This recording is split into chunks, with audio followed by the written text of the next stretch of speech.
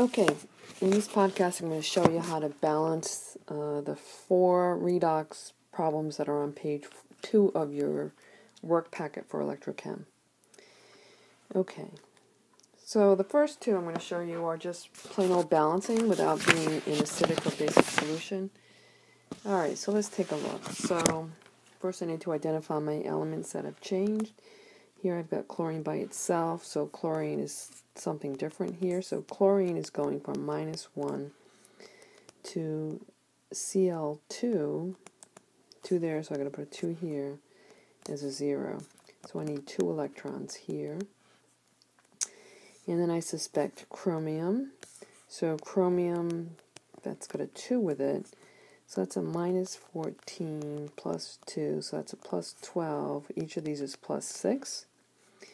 Going to a chromium, I'm going to put a 2 there to make it match. And each chromium is a plus 3. So this goes from 2 times 6, or 12 electrons, to 6 electrons. So I need 6 electrons here. Alright, so my chromium is reduced, my chlorine is oxidized. Chromium's reduced because it went down in charge. And now I've got to balance my electrons. So I've got 6 being gained here and 2 being lost, so I've got to multiply this times 3. Okay, and now I can raise my coefficients.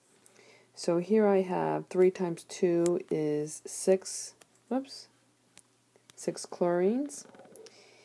And here I have 3 Cl2s.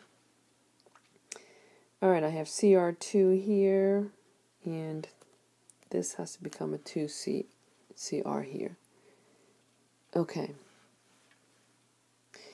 So now let's take a look and see if everything else is balanced. So let me see. Let's start with the potassium. I got 2 potassiums here, so I need 2 here.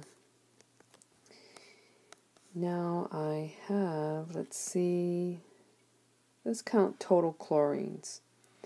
So I have 6 chlorine here. Here I have 2. Here I have 6.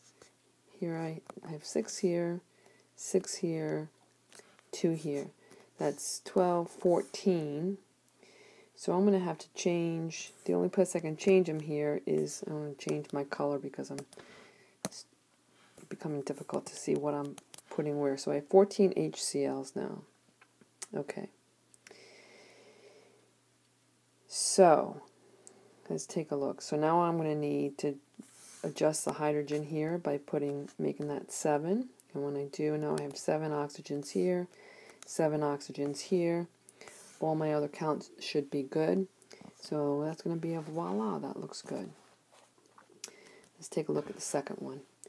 Alright, so let me see. I have FeCl2 and FeCl3. So certainly the Fe has changed from a plus 2 to a plus 3. So I need 1 electron here. And I suspect the manganese again. And here we are at plus 7. And manganese plus 2. So I need 5 electrons here. Okay. What did I say? This was a plus 2. So manganese has been reduced. Iron has been oxidized.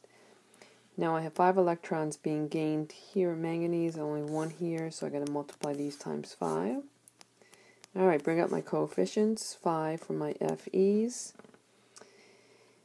Alright.